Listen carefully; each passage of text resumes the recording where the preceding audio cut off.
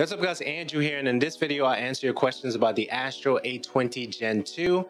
These questions are specifically the questions you asked in the comments. Let's go.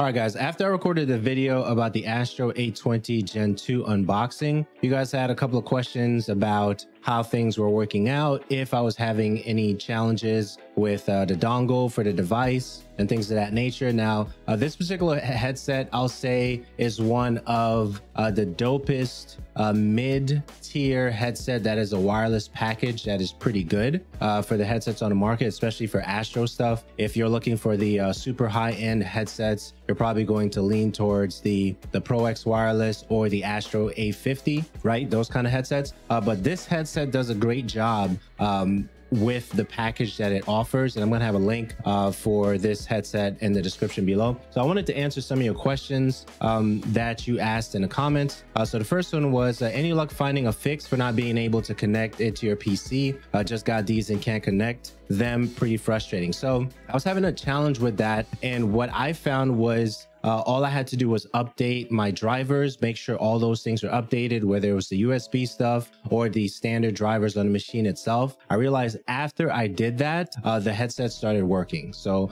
hope that bit helps, but that's what helped me to get the actual dongle to work. The next question is, how do you know if it's full battery? Okay, so the way you know it's a full battery is the orange light that it's going to emit is going to be a solid light, and that's how you know it's a full battery. So I have a comment here about shout outs about different things. Next question is the dongle in the box compatible with PS5? I believe yes. The answer is yes to that.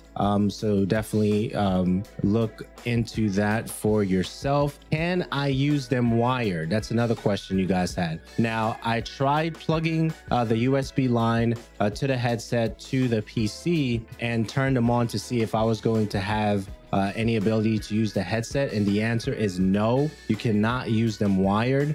So the best bet for you guys is to make sure that as you're using the headset, if you know the headset is low in battery, make sure you charge that as soon as you can. The side tone question, have the headset the side tone functionality on the PS? So you do have side tones. It's not that distracting for me, but you do have a little bit of side tone there. And then last but not least, a comment about problem connecting the Astro A20s to the PC. I'll just say, just try the dongle, make sure your drivers are connected. I'll just re-emphasize that.